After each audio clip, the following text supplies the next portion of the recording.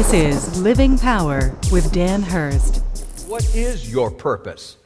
Well, certainly we have one primary purpose, but we all have individual purposes that fit us, the way God designed us. You have the particular personality, talent, abilities, good looks, all rolled up into one body, and like nobody else in the world. You are this one of a kind, and so certainly there are some specific things that fit what it is that God wants to accomplish. And you are this one special tool in God's toolbox that God wants to use in this particular way.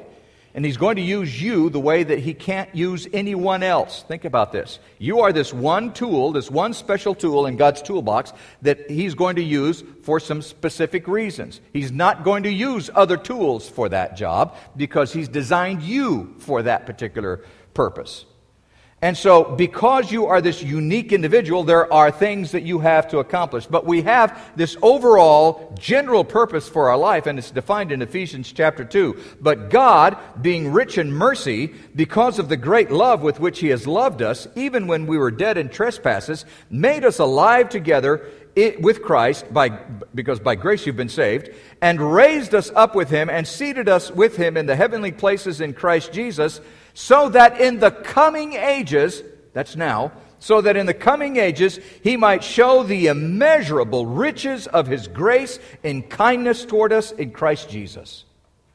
You want to know what God's up to in your life? He wants to reveal His grace through your life. That's what He's up to.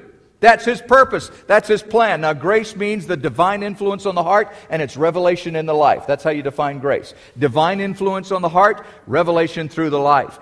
And so God says He wants to reveal His grace. He wants to reveal His divine influence in your heart and how it's revealed through your life. God is up to revealing Himself through you. That's what God wants to do. Now, are people going to be open and receptive to that?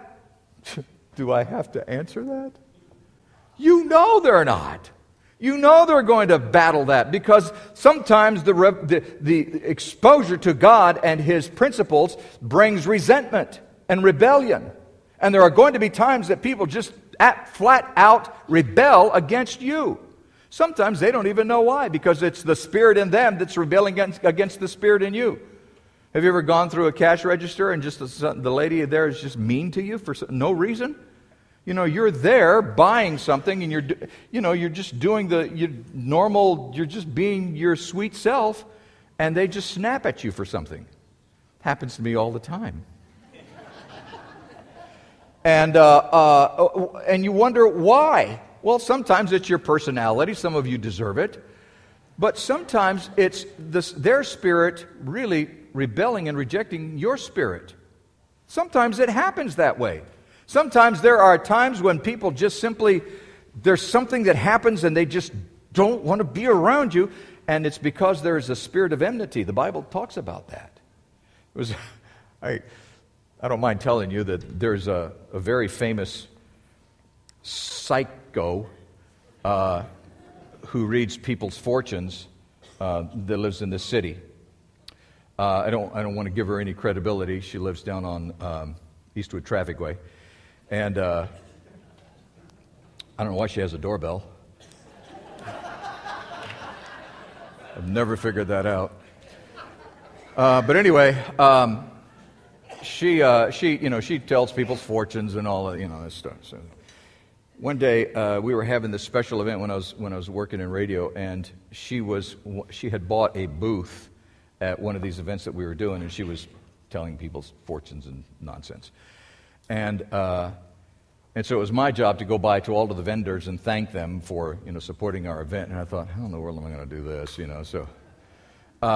So I walked up to the booth and I said, "Hi," and she said, "I don't have time to talk to you right now." Okay. It was great.